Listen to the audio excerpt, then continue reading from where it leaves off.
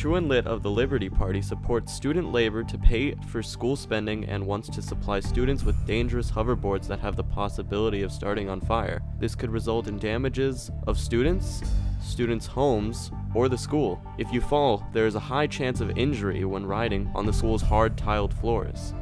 Do you really want to vote for a man trying to pay for our school with student labor and burn down student and school property with dangerous hoverboards?